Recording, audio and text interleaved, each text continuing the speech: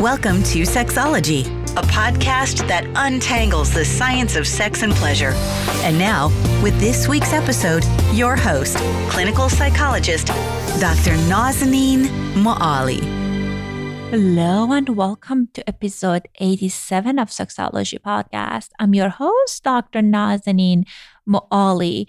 Today we're going to talk about our relationship with our body and how it impacts our sexuality and how it impacts what we experience as pleasure inside and outside the bedroom. And also we're going to talk about how society plays a role on what we see and think is sexy and what we can do to change it if that is a narrative that's not working for us. Our guest today is Miss Sonalee Rashatwar, MSW, LCSW, MED, is an award-winning social worker, sex therapist, adjunct lecturer, and grassroots organizer. Based in Philly, she's a fat, queer, non-binary therapist working as a sexual violence crisis counselor, specializing in treating sexual trauma, body image issues, racial and immigrant identity issues, and South Asian family systems, while offering fat and body-positive sexual healthcare. Popularly known as the Fat Sex Therapist on Instagram, their fame hit an all-time high when they were featured in Breitbart in March 2018 for naming thinness as a white supremacist beauty ideal.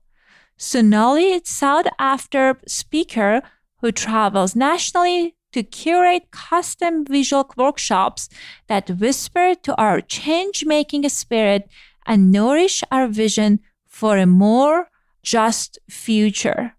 Sonalee received their Master of Social Work and Master of Education in Human Sexuality from Widener University, I hope I'm saying it right, 2016, and have been working in the field of anti-violence for more than 7 years.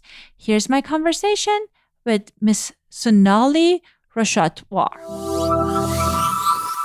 Hello and welcome to another episode of Sexology Podcast. I am honored and very excited to welcome Mrs. Sonalee Rashatwar to our show today. Sonalee, welcome to our show. Thank you so much for having me. So quick question, did I say it right? Did I pronounce your name right? And also, is it Miss or Mrs.? Because as I said it, I was like, oh my God, we talked about this via email. Just Miss Sonalee Rashatwar. Awesome. Welcome to our show today. I am very excited about our conversation because if I'm honest with you, this is a topic that before reading about your work and kind of like doing a little bit of research on that, this is not the topic that was like in forefront of my mind. And that's something I haven't thought about it as much, which is so important. And I feel very passionate about social justice. So I feel a little bit embarrassed about that. So I know one of the workshops and the training and the area of interest that you have is around sexual colonization. Can you tell us a little bit about this concept for our listeners that they might like me, might not be familiar with it? Absolutely. So I am a social worker by training. And what that means is in order to become a therapist as a social worker, I had to go to grad school. And so when I was in graduate school, and this was about 5 years ago, maybe a little bit longer, I was not seeing myself, meaning my family, my community, my ethnicity, my race, my heritage, my ancestors, reflected in the history that was taught in a lot of the courses, nor was my ethnicity represented in a lot of the teachings on theory. So like who are the theorists who are being published and who's being heralded as like modern day pushing the conversation forward. So to me, I was seeing like this predominance of white, cisgender, heterosexual theorists and thinkers and scholars as this form of colonization.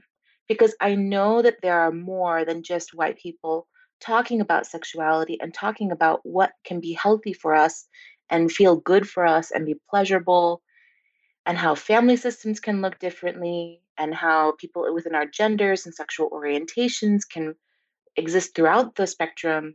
And those people are not just white people talking about this and talking about it in a positive, helpful, productive, healthy way. And so it was through not seeing myself reflected in the curriculum that I started to understand a lot of this is a form of white supremacy and is a form of colonialism where we're only seeing one narrow narrative being represented. And so that was when I started searching for who are the other people who are not white, who are not cisgender, not heterosexual, talking about sexuality in ways that really relate to me. And that is entirely where my interests and my research interests also lie. Just in wanting to being able to represent myself in the curriculum, in the literature, in the research, and also to make sure that there are services that I would want to access. So, like, if I'm a person looking for a therapist, I have a difficult time because it's hard to find someone who is going to talk about social justice issues, who is fat positive and not going to say that weight loss should be one of my treatment goals, and also who understands my family system. Coming from a more Asian, Eastern family centered, more collectivist, community centered way of operating, I need a clinician who really understands that it's hard for me to assert my individuality. So the purpose of my work is to make space for me and people who are like me within research, within client populations, so that clinicians know, what kind of stuff we need if they're going to work with someone like me. I love that. And yes, and yes, and yes to all of that. I'm so glad that makes sense. Because, I'm also a woman of color. I'm Iranian, as our listeners know. And I'm cisgender. It's not even, as a woman of color, cisgender, I kind of share the same perspective that you shared with us around like some of the theories and things you learn in graduate school and through the lenses that you learn to see clients. And again, in some contexts, in particular for clientele, that might work, but it's not inclusive of everyone. And also when it comes with sex education and sexuality, that even get narrower. Absolutely, yes. So I guess when you were doing the research, because this is something I've noticed, but I never did research on other voices and other theories and things that are going on, especially around sexuality, were you able to find that there were other voices that hasn't been kind of portrayed or highlighted, or there's just lack of research, like looking through this thing from different lenses? There's a little bit of both. So one is that the folks who get the praise, who get the recognition for being leaders in generalizable theory are going to be white folks. And in thinking about how, just like you said, like we can't always generalize a lot of the research that we find when it comes from a white perspective, because it doesn't necessarily cover a lot of non-white folks and folks of color. What I found is that within research methodologies, even those have to be decolonized in the way that we understand the way that research and the way that education is different from community to community. So I have found that not only was there a lack in uplifting the theorists of color and scholars of color work, there's also a devaluation in the scholars of color work that doesn't exist within the academy, or that there's this narrow idea of what we can recognize as valid, generalizable understanding of how an individual psychology can work because it came up from someone who has such a very niche individual set of identities, like a fat, non-binary Black person has written a lot of work and a lot of my understanding on fat identity, but she's not someone who has a master's degree. She's not someone who has published within the academy. And a lot of her stuff is available freely online through blogs, through Facebook status updates, through articles that I can find for free. But you'll never see her published in a paper. But a lot of what my understanding on how to understand my fat identity, how to understand fat trauma, as a collective experience by almost 70% of the population of the US that exists within a higher weight category. A lot of this is like devaluation. And then, of course, like you and I both know, there is a dearth of research, but it's not that it doesn't exist and that we just need more people to be interested in doing research on our own people, Iranians, South Asians, folks of color in general, but it's that they're not being uplifted and being taught as generalizable work because it's not studying white folks or Black folks or Latinx folks, which are considered like a very high demand research population right now because a lot of funding is going towards researching Latinx communities within the state.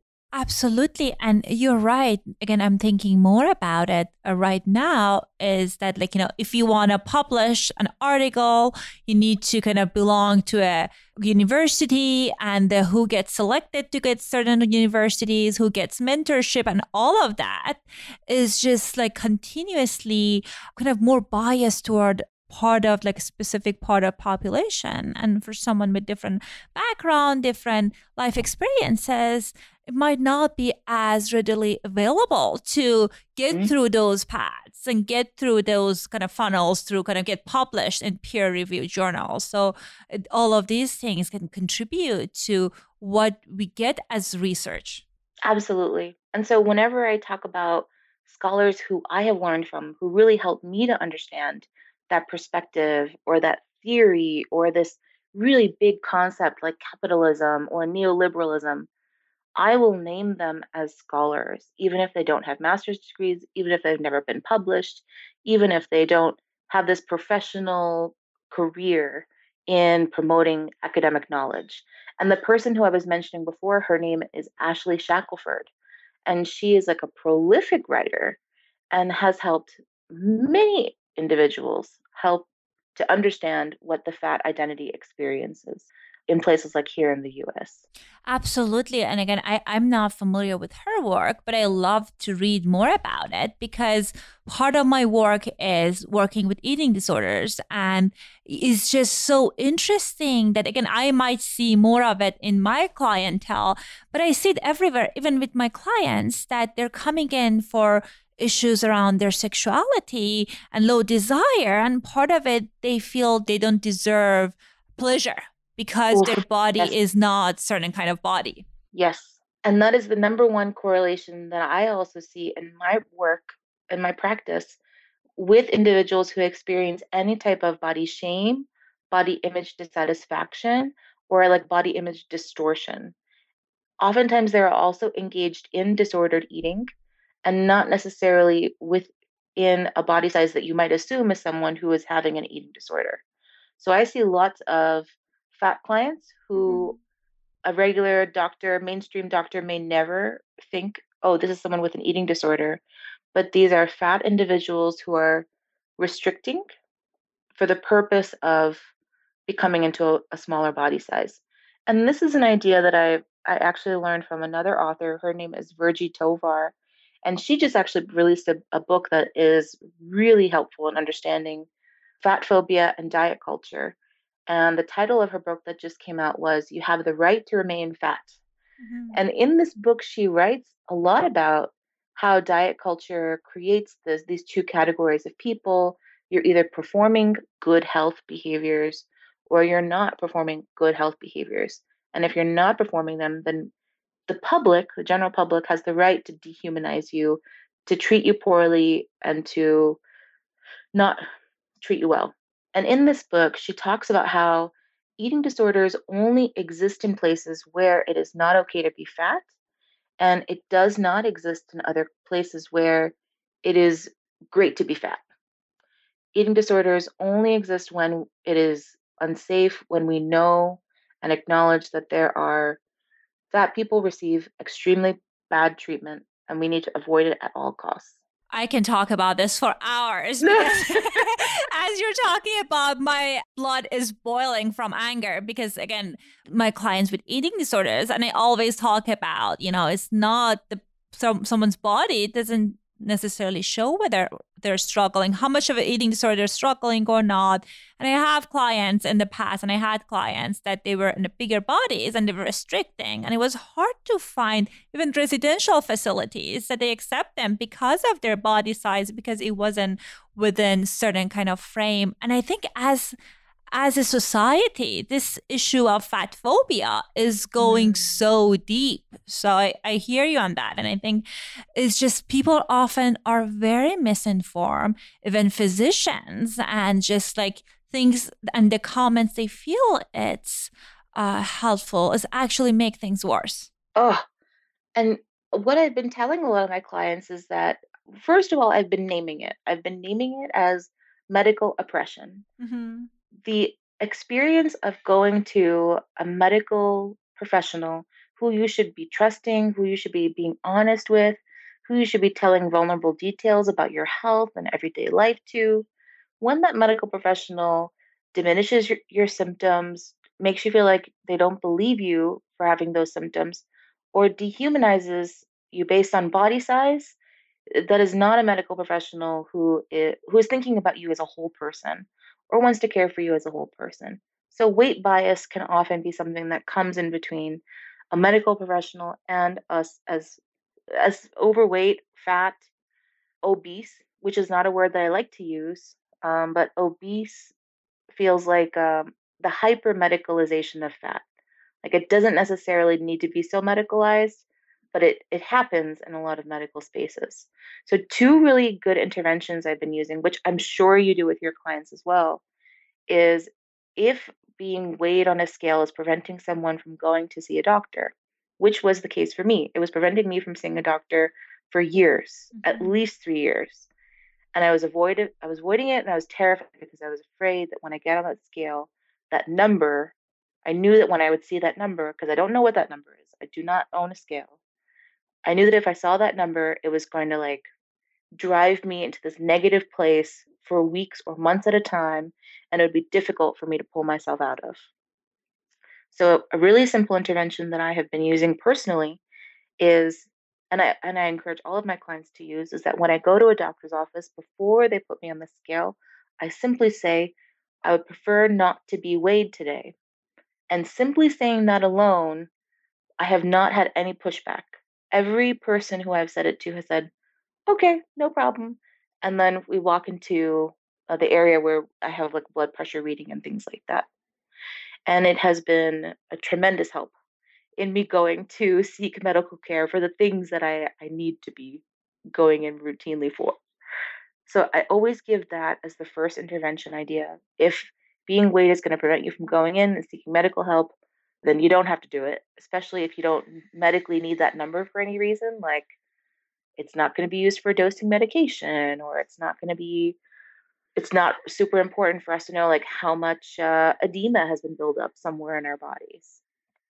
And so we're monitoring weight for that reason. The second thing that I always recommend folks is visual diet. So if we are thinking about consciously all of the types of bodies that we visually consume in our days, weeks, months, through print media, through social media, psychologically, all of those bodies that we visually consume establishes a norm within our minds. And if we're not seeing ourselves represented in our visual diet, we are more likely to consider ourselves someone who exists outside of the norm. So this is a really helpful intervention, especially for individuals who have like a body part that they have a really hard time accepting. So for me, it was my super fat, plushy, squishy, soft arms. And it took me a while to finally be able to have such positive adjectives to associate with my arms. But it required me to add images of happy, fat people with fat arms into my social media visual diet so that I could see myself represented and I could see my body as something that deserves love and care and a partner and eroticization and sexualization that feels consensual to me and things like that. I love that. And I think with not waiting part is like, that's something I even at times I advocate for my clients, calling their physician, saying that like this is the struggle. And actually as a provider, I feel I get more pushback. So Oh, hearing that yes, client I saying do. it might be more helpful, because when I say that and they say, we don't do blind waiting, we don't do this and that. And Oh I my just, goodness. yeah, it's interesting. Maybe it's a LA thing. But again, I understand that they might need that information, but also then oftentimes, at least based on what I hear from my clients, that gets followed with a 20-minute lecture of weight loss when they just Oh my came goodness. in for like sore throat, which is so uncalled for. So I love the idea of like you being at a place at saying that this is not helpful for me and I don't want to know, and they're honoring it. Yep. It's it's been successful for me, thankfully, and I hope that anyone who uses it also feels success and experiences success when they use it. And the other thing I'm thinking, which I love the second intervention that you mentioned about kind of visual diet, because again, most of this Instagram models and Facebook models, and I talk to my clients about them, that they're Photoshop and they're just like so struggling. Most of them, I can even visually can see they're struggling with disorder eating and eating disorder and all of that. And that kind of plays into people's understanding of what sexy body is. And as an individual, like if someone that's in the bigger size and they want to kind of reorient their understanding of what is a sexy body looks like, and kind of changing their internal dialogue, what are some of the recommendations you have for our listeners around that? Absolutely visual diet. Number one, if in our minds we are having a hard time seeing a fat body as sexy, as healthy, as desirable, as attractive, as worthy of love and appreciation and attention and admiration, it's really important to have those visual images within our diet. So I can name a couple of Instagram accounts just off the top of Oh, my great. head that include like fat, unairbrushed bodies that are displaying like sexy, desirable, attractive, and also a wide range of fatness where you're not going to see necessarily if if we're talking about fatness as a spectrum, you're not going to see as many small fats as you might see medium or super fats, or even infinity fats, which is towards the larger end of the spectrum. And some accounts that I'm thinking of include Shuglet, and Shuglet is Shug McDaniels, who is an article based in, sorry, a photographer based in Florida and photographs extremely exquisite images, like beautifully, artfully crafted images of of super duper fat bodies and individuals interacting with fat bodies in ways that promote the fat body. And it feels like acceptance and the way that they create these artful images. Another Instagram account that I think of is Ashley Chubby Bunny. And Ashley Chubby Bunny is an activist. I consider her a fat activist based in New York City. And she posts images prolifically, like tens of images daily about that visually show fat bodies in different positions, fat bodies in intimate, less clothed, like underwear type things, bathing suits, like more, what's the word I'm looking for? More exposed, like Mhm. less covered up. So also that helps to for me when I see bodies like that, it helps for me to see like, oh, I don't have to cover my body up in order to prevent someone else from being offended just by my body existing. Another account that I can think of would include, sorry, dead air. I don't know how you have all of this information top of your head, mind. I was like, There are so many, I really, really rave Instagram because there are so many incredible registered dietitians who I have found, and nutritionists and food bloggers and therapists who post these incredible memes that are really uplifting. And I repost them and I write short clips about them. Like I think about this podcaster. So there's a podcast, another one just like yours, that's very popular called Food Psych. And Christy Harrison is the person who runs it. And she just creates these like snippets from the people who do the podcast, like these little quotes. Mm-hmm. And they're very uplifting. And a lot of other registered dietitians on Instagram do this similar concept. Obviously, I'm going to self promote right now because I can't think of another person, but Sure. you can follow me. I am on Instagram as the Fat Sex Therapist, and I repost a lot of dietitians within my story. And I only post things that feel body positive, fat positive, affirming, non judgmental, and always affirm the right for client self determination. So that means for us to make the choices that feel best for our body, despite how it might look to someone else or the public on the outside of that decision. And I think this is great to kind of like filter, I don't know, detox the accounts on your social media. Because again, I was telling my clients, they're younger even, that like, getting exposed to these things as you talked about it's not helping with your confidence. It's not helping with your recovery. So it's very important to kind of like get rid of those kind of accounts that are not empowering and it's not uplifting. But also I feel the issue goes beyond that. And I know you talked about it in one of your talks about sex education and how even in the sex education, there's just only certain kind of bodies are getting portrayed and people getting exposed to these images very, very young. So what can we do to create more like body inclusive sex education? So first of all, we have to acknowledge that different size bodies exist and they deserve to exist. And whenever we're creating sex education and we're using words like obesity or somehow in our curriculum, there are like we really have to scour a lot of our curriculum that comes pre-made for us.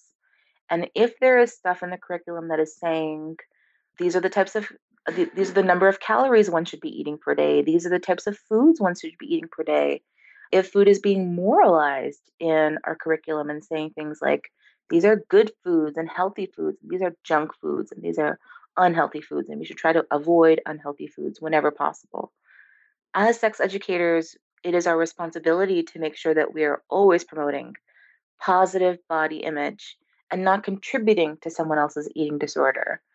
And that means us being responsible educators and scouring that content, making sure that if the content has holes in it, and if it's not saying positive stuff about body image or affirming that fat bodies exist and deserve to exist, then we need to do that work on our own and find those individuals who are doing that work and saying those things. Because fat sex educators of color exist. I'm here to tell you that they exist. There are many people like me who are doing this work. I'm not the only one. And all we have to do is find a meme that they've created, find a quote that they've shared, find an article that they might have written in some content. And all I do when I teach a workshop is I will add one slide that talks a little bit about this hole in the literature or this hole in the curriculum. And within that one slide, I have identities that feel affirmed by students that are in my classroom or a client that I'm sitting with. Every time that we can affirm someone's existence and their right to exist exactly as they are, we negate the negative self-talk that exists inside of them. We quiet that internal self-critic and we promote the higher self that has a lot of these like positive affirmations that we want to be saying to ourselves. And so when we affirm someone's positive body image, we also promote their ability to consent to sex that they want to be having. We affirm their ability to withdraw consent from sex that they want to stop having. We affirm their ability to advocate for themselves while they're having sex, to have the kind of sex that they want to be having. When we address body image dissatisfaction as one of the root issues for a lot of someone's individual ability to navigate a sexually intimate experience, we actually affect their ability to have assertive communication in so many other parts of their life too. Like one really great intervention, and it's kind of like a challenge that I offer to some of my clients when we're working on assertive communication, is the challenge of going to a coffee shop and giving your order without apologizing. And it has to be a super complicated order. Like it has to be with almond milk and 2 pumps of caramel syrup. I'm sorry, I don't drink coffee, so I don't know much about coffee ordering, but and without foam, and can you have it be 3/4 filled, and I'd only like this type of sugar. And when we have this really complicated order and we don't feel bad about asking for that and advocating for ourselves, that is a successful challenge in assertive communication. I love that. And I think, again, because of this constant bombarding people with bigger bodies around and shaming them around who they are, it can kind of impact their communication. It can impact how they see themselves, even in the bedroom. And I'm thinking about, I talk about it with my clients all the time, is like, for example, if you get a gift that you love, you do the best to take care of it. You make sure it's a good place. But if you get a crappy gift that you don't want it, you just throw it aside. And it's the same with your body, right? So if it's wonderful and it's beautiful, you would take care of it, and you want to make sure you do things and kind of like do things that gives you pleasure. And you don't want to treat your body, as like a crappy gift that you're just hiding it with this like loose clothing, and you want to be invisible. Right. And the fear of experiencing fat phobia affects everybody across the board. It's not necessarily that folks in fatter bodies experience it more greatly or are paralyzed by it in any more way. Like my 9 to 5 work is within the field of sexual trauma, and that's my wheelhouse. I thrive within trauma work, and I have a really great understanding of fat trauma from this traumatic lens.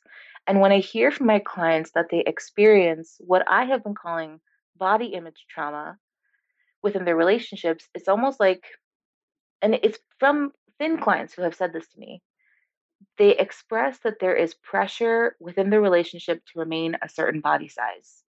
There is pressure within the relationship, either implicit or explicit, to continue performing what I call good health behaviors. And that means going to the gym on a regular basis, eating certain types of foods on a regular basis, as well as avoiding other types of foods on a certain basis. It also means surrounding yourself by people who look like this aspirational body and avoiding surrounding yourself with people who don't look like that aspirational body. And I consider that a form of body image trauma and body image abuse. People who feel pressure and feel manipulation within a relationship to maintain a certain body size, that I would consider that abusive. And that is primarily because I work in a field and my 9 to 5 work is within sexual trauma. And so I have a good eye for what is considered an abusive dynamic within a relationship where one person has more power than someone else, or there's a system that is emitting oppressive signals from this place and position of power. I don't know if it's a term that maybe it's already been used before. I don't claim to have invented it, but I think it's a really helpful way of understanding the pressure of diet culture and the way that it affects all of us uniformly. And I think the other piece of that, I know many of our listeners are therapists, and I think it's important to kind of challenge your way of thinking and the feedback that you get on different cases. And I can talk about it based on my experience. I do consultation and get consultation on different cases and like paid consultation and supervision. And I was talking about a challenging case with someone, and I was telling the person that, this client, the partner, the husband feels lack of desires after childcare. And like we're talking about how the husband was saying that the body changed after the childbirth. And I was just asking Mm. consultation, and the person immediately went that, oh, well, then she needs to lose weight. Did you tell her to do this and that? And No. I was furious. And again, usually I'm not confrontational. and this was a seasoned person. I was like, I'm not going to say that. And this You are is not better going to than be I helpful. would've said that. And again, I was feeling conflicted because, yes, there you are, like asking for kind of questions from someone that you consider an expert. But I think these issues are going so deep. Like we as a clinicians at times are guilty of that, kind of not being aware of our biases around body Absolutely. and the diet culture. Absolutely. This is such a common case example. I hear it a lot of times at workshops that I teach where there are a lot of therapists in the audience. And it's one that a lot of clinicians who haven't done a lot of excavation of their internal weight bias struggle with. But the answer is pretty simple, right? Like, if you love your wife, then you have to adjust what you think is attractive.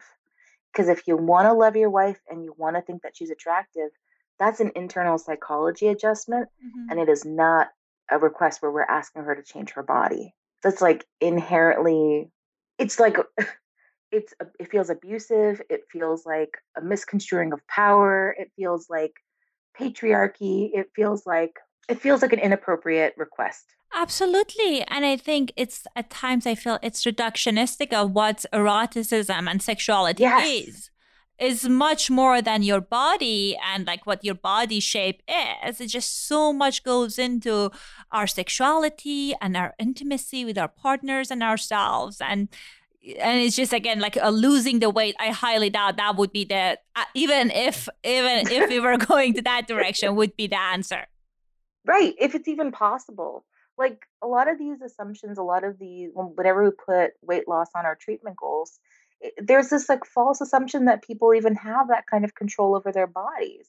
And diet culture taught us that. Diet culture teaches us everyone uniformly has this same amount of control over their bodies. They're able to control their weight in this really specific way.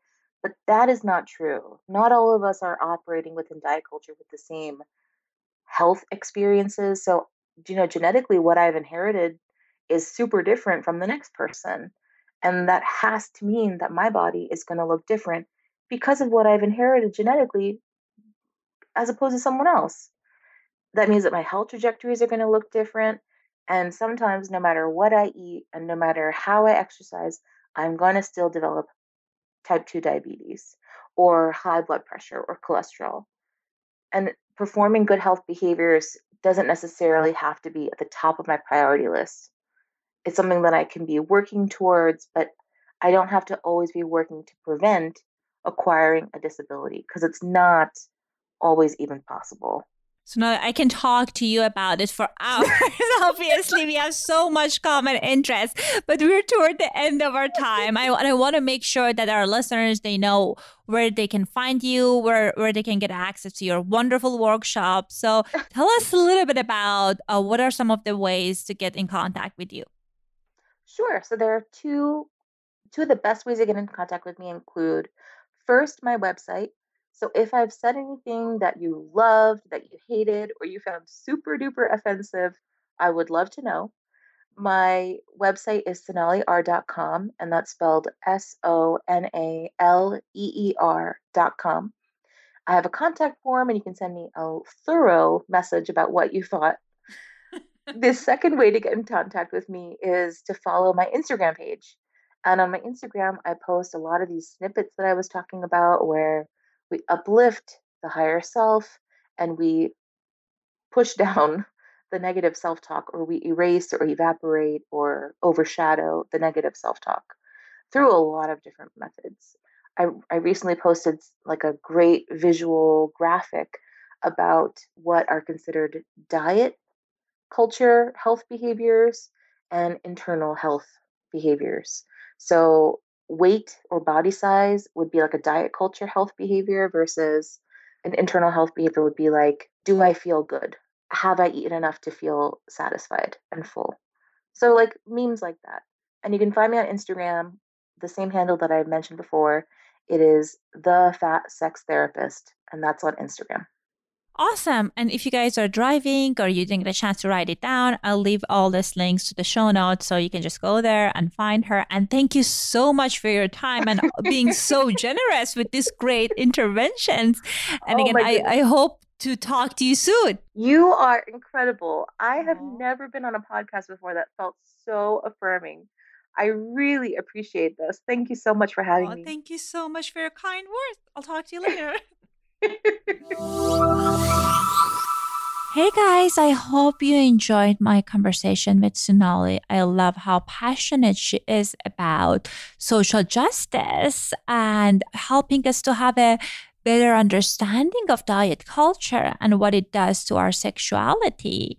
And I want to invite you guys to kind of think more about topics and interventions she suggested. And I know this is a sensitive topic for many people because many of us grew up with the idea of there's something wrong with you if you're in a bigger body and you have to correct it. And at times, I feel some of us feel our purpose in life is just to pay bills and get smaller. And as you know, there's so much more in life than those things. And I want you to take action today to feel better about your body and in the size that it is right now, and honor it for all the wonderful things that's capable of doing and the pleasure that it can give you. Because again, oftentimes I hear from my clients that they feel they're not worthy of pleasure or their body is not worth taking care of because of they feel shame about their size. So again, that's my invitation to kind of think about whenever you hear this negative internal dialogue, kind of challenge yourself by saying that whose voice is that? And whether is this thought helping me or hurting me? And again, the more we do these kind of things, the easier it gets for us to change this internal narrative. At the end, I want to ask for a favor from all of you. So if you have been listening to this show and you enjoy it, it means a lot to me if you write an honest review on Apple Podcast. The more reviews we get, the more subscription we get, we rank higher in iTunes. And again, my number one goal is reach as many people as possible and provide the sex education that many of us never received. Anyhow, I'll talk to you guys next week, and thank you so much for listening. Thanks for listening to the Sexology Podcast. For more great content, visit www.sexologypodcast.com. Please be advised that information presented on this podcast is not a substitute for seeking help from a licensed mental health provider.